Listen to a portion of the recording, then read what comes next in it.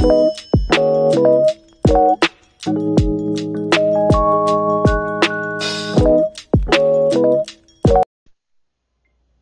everybody, welcome back to Diva Styles. So I know it looks like a bunch of stuff here, but today we're going to be creating some fabric button earrings. I just recently got an order for it. So as you see, these are like really big. These are my personal favorite. These are, you know, smaller, cute studs. Okay, so let me tell you what we got. So you're going to need some type of glue, some type of adhesive. I got E6000. I also have the E6000 jewelry and bead. Not sure which one I'm going to use. You're going to need the little post so that you can turn these into stud earrings. And you can purchase these different bead packs from, I think I got these from Hobby Lobby. But I'm pretty sure you can get them at like Joann's, Michael's, any craft store. I'm trying to get it to focus. Okay, there we go. But a couple years ago, I was making beads. I mean, not beads, but button earrings so much to where I invested in like a big bulk. And I'm going to have the link to this in my description box. Now, if you're just doing a few, then I suggest just getting it from Hobby Lobby, your craft store. But if you're like doing a bunch of these, I definitely suggest investing in the bulk of them on Amazon. Some comes with like 100, but I think because these are bigger, I think it was just a set of 50. But yeah, definitely an investment if you're making a bunch of them. So of course, fabrics. You know, Black History Month is coming up, so I'm going to be doing some African print. That's what I got an order for. And I'm also going to be using some foam. You don't need the foam. This is optional, but I like adding it onto the earrings, and you'll see how.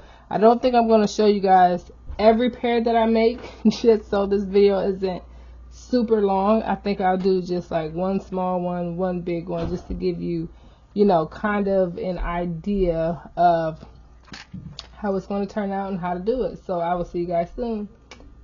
Bye. Guys, so to start, I'm just using the buttons to make an indentation. As you can see on the foam, that makes it easy for me to cut out and to know the exact size that I need. I do cut these just a little bit smaller than the indentation, just to let you know and give you guys a heads up. But like I said, you don't have to do this part. This part is optional.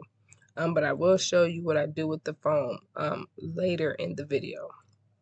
But again, this part is optional. The earrings are fine as they are. This is just, I guess this is just personal preference, a pet peeve. So that's why I use foam.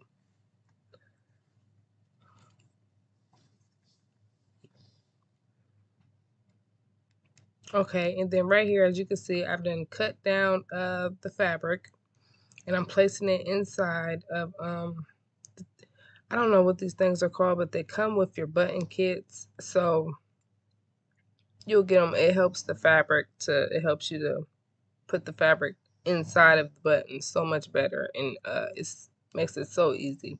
So you're going to put the back on, and then you're just going to put a lot of pressure to make sure that the back is applied. Sometimes you can just push it with your fingers, but if not, like I said, this stuff comes with your button kits. And I'm gonna be honest, you guys, I haven't done buttons in a long time. So when I was doing these buttons, I forgot to really pay attention to the fabric face, like what is going to be on the fabric. I was just cutting fabric and was like, I don't care, whatever, you know, not really thinking necessarily about what is actually going to show up when I put this fabric into this piece, like the center. So just be mindful of that, because that was an element that I completely forgot about.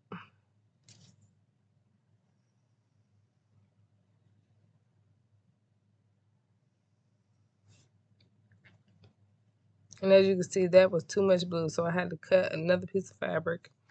But you guys, I thought these earrings turned out beautiful. I do got to get me some regular like flower prints or something.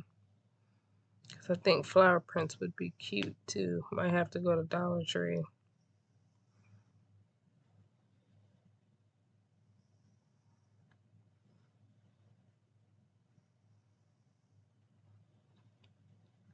And I think these big ones, I think these turned out to be my favorite ones.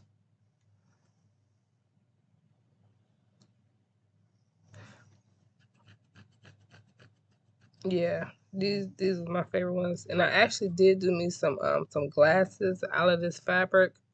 So they match my glasses like perfect. And I did me a spiral lock out of this fabric too. So y'all, only thing I was missing was some earrings, and bam, here they go.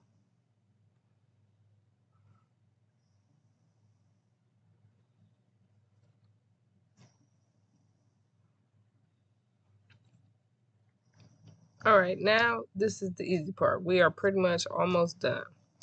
Now we're just going to take our glue and add the little stud post onto it. Now for the smaller earrings, you will see in the video that I just add the post to the middle. But for the bigger earrings, I added the post closer to the top of the earring, because you got to think, because it's a bigger earring, a bigger size earring, you got to think about the way that it's going to hang on your ear, like what position, where do you want it at.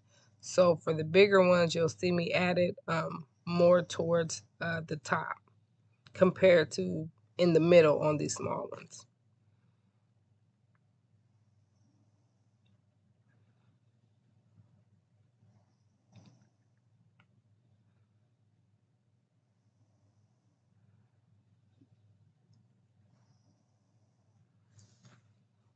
Yeah, but you guys let me know which one is your favorite. Like I said, I think those comic book ones definitely are one of my favorites.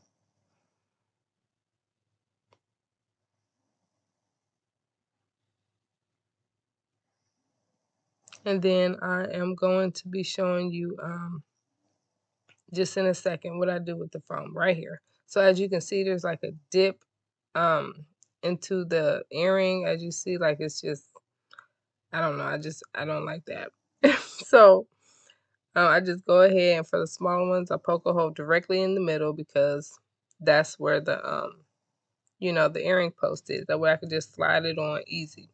And then for the bigger ones, because it's at the top, as you see, I just laid it on top to get the position of the earring post. And to me, this also adds a little bit of security for that earring post as well, because you're gluing something down on top of it. So you are like securing that post on there, because I've had time where the post done came off, y'all. Like, what the heck? These 6,000, you supposed to be some good glue. But as you see, they fit perfectly down inside of there, like no problem. And you don't even have to really be perfect with it, like the foam it just fits so perfect, so beautifully.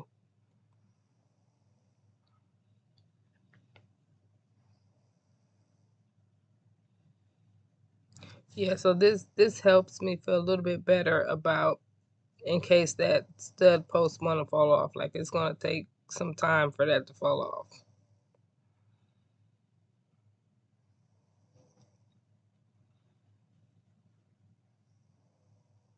And then you see even the big ones, like they fit perfect, like perfect. But this is it. After you do this, I mean, you pretty much done, because you done super glued the foam on there. It gives it time, for the E6000 to dry. But yeah, y'all, we done. So we just taking some earring backs right now. We're taking some earring cards, and we putting these things on. This is done. Like, we're done. Now, I did try some other material I did try some faux leather and some felt. And you guys, it came out beautiful. I'll let you know which ones those are when they come up, when I add them to the earring card. But the faux leather ones, oh my gosh, those things was bomb. I should have did a big pair, but hey, we're here now.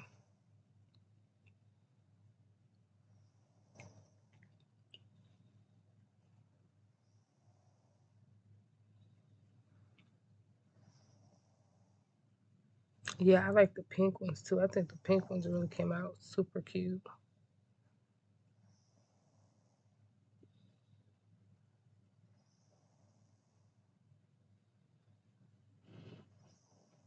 I was trying to see what light would be better because that pink is more like a hot pink. Like it's not even that light color pink. It's a hot pink. But hey.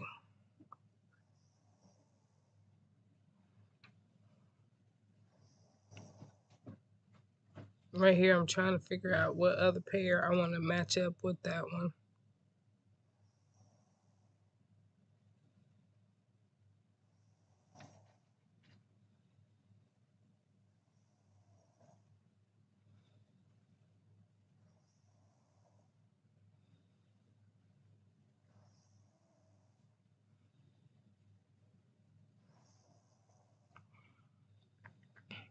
So I ended up adding some extra holes because as you can see, the earrings was not fitting. So I had to add some extra hole punches, giving some extra space. But hey, we got it together. They on there. That's all that matters. I'm trying to hurry up so we can get to these faux leather.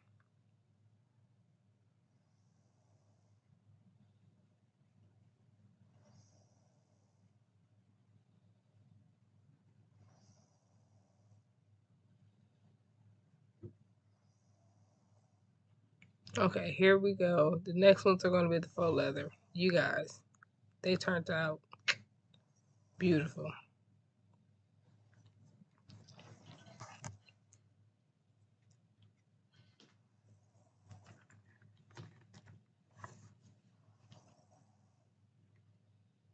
Look at that.